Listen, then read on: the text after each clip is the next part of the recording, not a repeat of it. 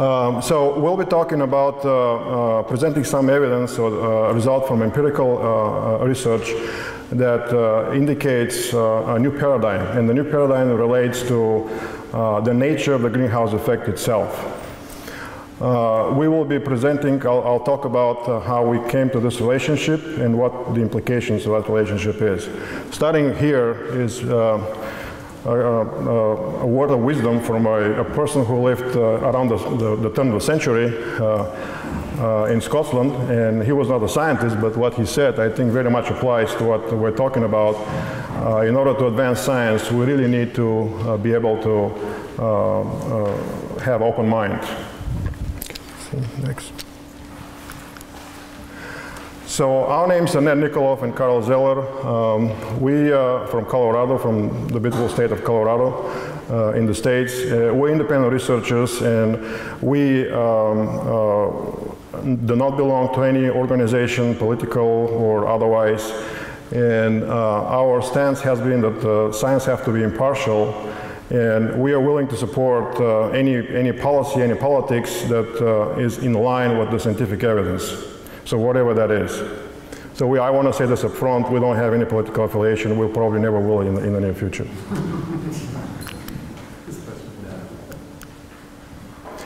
So the information I'll be presenting here will allow you to answer this question. You can think about this question while the presentation goes on. And the question is, what do a diesel engine and Earth's climate system have in common? The premise that the thing that put us on the path of doing this research were a number of apparent inconsistencies between observations and theory. And so our premise was in the very beginning the idea that the temperature of Earth should be determined by the same factors that are controlling the temperature distribution across planets of the solar system. In other words, if we do analysis of the data that currently exists in the solar system, and we derive a relationship, this relationship should be able to give us the main drivers that can explain the variation of climate on Earth over a long period of time. So if this premise is true, then the hypothesis that we put forward is that a model should exist, a general model should exist that can explain the variation of temperature across the planets in the solar system with a common set of drivers. To do this, we have looked at the solar system and have selected a number of bodies for analysis. And our analysis was based on three criteria. Number one, we were looking for bodies that have a hard surface because we want to assess the temperature of the surface temperature of planets. So that implies the availability of the hard surface. Number two, the planets that we worked with should have good data that are based on actual observations and high quality observations. And number three, the planets should span a very broad range of conditions. So here we have 6 bodies starting from Venus, Earth, Moon, Mars, Titan, which is a satellite of Saturn, and Triton, a satellite of Neptune. In terms of conditions, you can see that they span a range from, in terms of solar radiation reaching each of the planets, spanning the range from about 2,600 watts per square meter down to 1.5 watts per square meter. In terms of albedo, the variation is from about 0.14 for the Moon to about 0.90 for Venus. The atmospheric composition and the total pressure is equally stunningly wide in terms of variation. So we have a body like the Moon that has no greenhouse gases to Venus that has over 96% of greenhouse gases, and so forth. So this is a really broad, environments that represent a very broad range of conditions. So our analysis was based on a technique called dimensional analysis, which has been used in engineering in the past. It's a classical method. The technique basically means what it implies that the derivation of physically meaningful relationships from empirical data without a reference to any theory. That's the power of it. In the old days, when in fluid mechanics and other sciences where a process was not known well, you have a bunch of data, you want to make sense of them, you actually apply this method to see if there is any relationships that are meaningful that you can use. By the way, everything that we call now fundamental science and theoretical science, things like the Planck constant, the ideal gas constant, the gravitational constant, they're all based on measurements and fitting data. So the information that's now in our theoretical science, it came originally from empirical measurements. So we're applying this approach, but on a planetary scale, not in a laboratory as was done in the past, in the beginning of the 20th century when the foundations of physics were placed. So the dimensional analysis, the key feature of the dimensional analysis is that it works by reducing the units that we use for variables that we're investigating, reducing them to a common set of fundamental dimensions. Majority of the units, or majority of the variables in physics and parameters, they can be reduced to 4 fundamental dimensions. Those are absolute temperature, identified here with theta, mass, m, l, length, and t, time. And for example, what I mean by that, speed, for example, is measured in, you can measure it in meter per second, you can measure it in miles per hour, but fundamentally, speed is a length by unit time, or length divided by time. In a similar fashion, for example, here the solar radiation that is measured in watts per square meter, when you do the decomposition to fundamental dimensions, you actually end up that the watts per square meter equals mass divided by time cubed, something that is counterintuitive, and a lot of people don't realize that.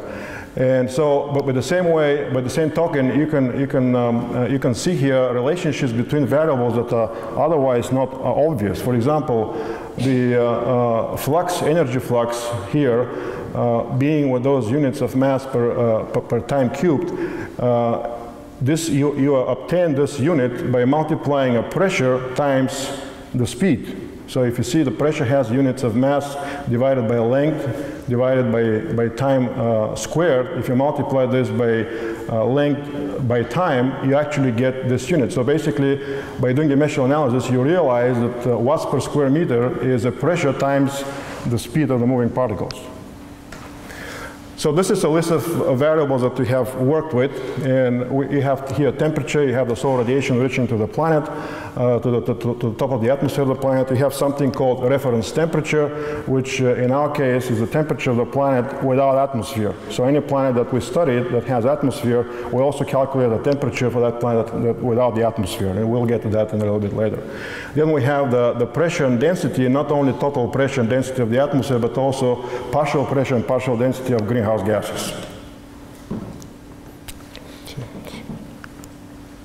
So the result from the dimensional analysis was 12 models.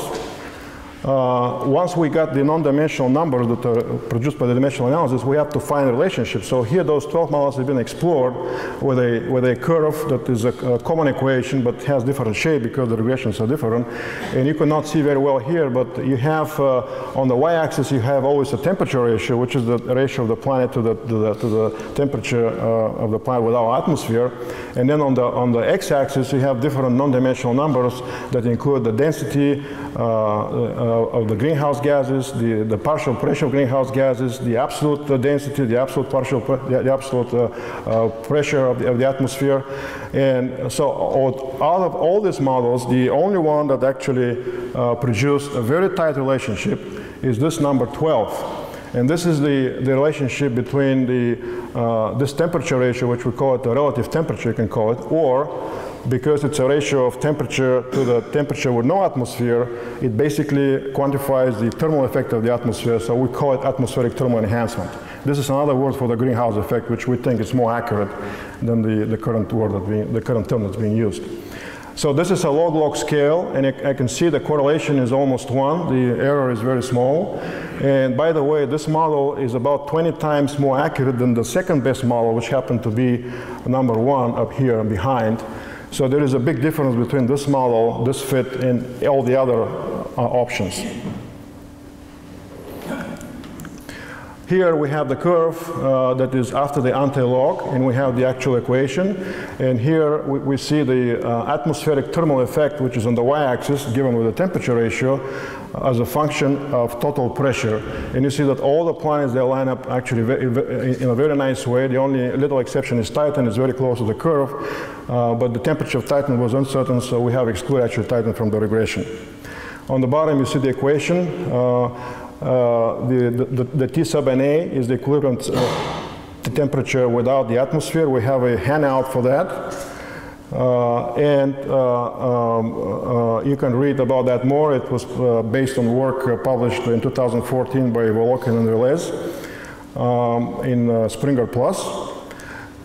So this is a whole topic by itself. We can talk about how this is done, but we don't have the time right now, and maybe if we have discussion, if people are interested, I'll be happy to elaborate further. Okay, next. This thing is not very responsive. Okay, so here we're showing the absolute accuracy of the model. And as you can see, for all the planets but Titan, the accuracy of the curve that reproduces the current observed temperature is less than 0.17 degrees. I mean, this is engineering accuracy. This is not ecological or climatological accuracy. We're talking about something else here. So in order to test if this relationship actually it's viable, there is a thing called statistical robustness, and that means that if you change a number of parameters, or the number of data points, or you have a new data set and you derive another regression line, you can compare to the original one and see how far it is from the original one. So here, this is exactly what we have done. The solid line is the original equation that includes all the bodies.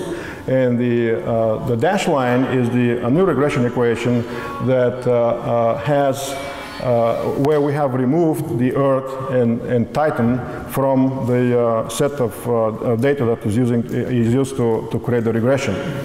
And the idea was how close the new regression line can predict the temperature of Earth and Titan. And as you see here, they are very close to the line. In fact, the new line predicts the temperature of Earth with an accuracy of 99.6%, which is within 1 degree. Now again, to repeat that, the new regression line was derived by having only Venus, Moon, Mars, Triton, and, Mars and Triton in the regression line. So Titan and Earth were excluded. And yet, having those worlds that have nothing to do with Earth, very different, right? The Earth's temperature was predicted by this line, but by this curve, with an accuracy of 99.6%. So that tells you that Earth is a part of a cosmic continuum that is described by this curve. Now, I didn't mention, but we're talking here about long-term average temperatures. A long-term meaning at least 30 years average. We're not talking about specific year or specific decade. We're talking long-term equilibrium average temperature. So you can look at this curve and think about this like the backbone or the baseline of what determines climate. Because temperature has a direct relationship with kinetic energy, which determines everything. So this is a temperature ratio that we have here is basically the ratio of energies. So then the question is, how we can explain this in terms of physical terms, this relationship? Is this an accident? Is this a statistical fluke? Or what is it? So, you know, if we go back to the basics of foundation of physics, or specifically in thermodynamics, we find out that temperature is proportional to the internal kinetic energy. This is of any system. We have a handout here for that one. Number 2, people, if you want to look at that. Second, the energy, the kinetic energy, by definition, is a force applied over a distance, which is joule. 1 joule equals Newton times the distance meters. Thirdly, pressure itself is a force per unit area, so that the product of pressure times volume, this comes from the gas law, equals energy. This is something that we have all to be reminded about, because in climate science it's quite often forgotten that P times V is the kinetic energy of the atmosphere. And then the 3 points above, they give us a conclusion that the energy, the kinetic energy and temperature cannot exist without a force. That's a physical fact, meaning that in any system where there's kinetic energy and temperature, you find some form of pressure. What do I mean? People say, what about radiation? Well, from the dimensional analysis, as I mentioned before, the energy flux, which is watts per square meter, this refers to any energy flux, radiation included, is the pressure times the speed of the moving particles. So, how many of you knew that radiative flux equals photon pressure times the speed of light? That the light has pressure. Everybody knew about that? Good. So, this is known to NASA, the satellite that they send in orbit. If they don't do a correction for that, for the effect of light as a pressure on the satellite, they drift off orbit. So here's the equation that any radiative flux is photon pressure times the speed of light. Since the speed of light is constant in any medium, that means that changing the intensity of radiation within a given medium, we're talking about changing fluctuating the pressure of photons, essentially. So that gives an opportunity here to express a very well-known law, the Stefan Boltzmann law, to express it in terms of photon pressure. How you do that? On the right-hand side, you see the temperature given as a radiation divided by the Stefan Boltzmann constant and the fourth root of that. And then if you divide both sides of this equation by some constants, like for example the temperature of this space, which happened to be, this is irreducible temperature of space, which has happened to be about 2.7 Kelvin. On the temperature end, you divide this by T sub C, and on the radiation end, you divide the radiation by the equivalent or the causative agent of this cosmic temperature, which is the cosmic microwave background radiation, which happened to be a very small number. So you get this expression, a temperature ratio equals the fourth root of a radiation ratio. Well, further, if you express the radiation in terms of photon pressure, come on, you get an expression that gives you the temperature ratio as a function of the ratio of pressures. Now, what is the shape of this relationship? You know, we can plot this, and here is the shape of this relationship. This is a new form, a new way of expressing the Stefan Boltzmann law. Okay, well, how this compares with the relationship that we have just derived? Oops, I went too fast. You can see that the shapes of those curves are very similar. They belong to different systems, so therefore the magnitude of the x and y axis are quite different. But the shape is very similar, and the other commonality is that in both cases we have a temperature ratio related to a pressure ratio. We have a third system that's called adiabatic heating, or the Poisson formula, that gives us the rate of change in temperature with pressure alone. And here you have the third curve, which is eerily similar to the other two curves. So here we have a very strong qualitative resemblance between all the curves, right? So that tells you that there is something physical about this relationship at the very end that we have derived from the plans, that it's not a random event. Okay, so the conclusion from this is that this relationship that we just derived, it has a macro level physical reality to it.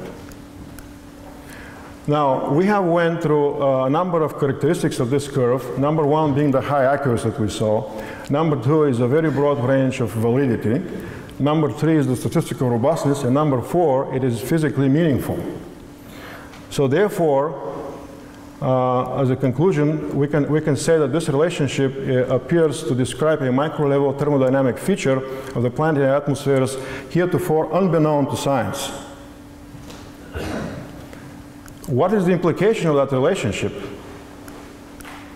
The implication is that the physical nature of the so-called greenhouse effect is actually a pressure-induced thermal enhancement, which is independent of atmospheric composition. Because we have the atmospheric composition with partial pressure and so forth in our analysis, and did not produce any meaningful relationship. Now, you have to remember, this is across a broad range of conditions, much broader than occurs on Earth, and we're talking about long-term equilibrium temperature.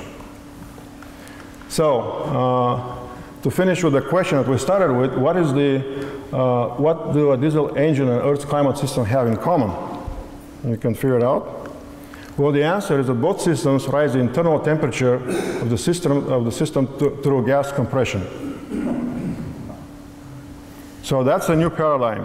So basically what we're saying here, that there has been a confusion that has been going on for 190 years about the physical nature of the greenhouse effect being a radiative phenomenon.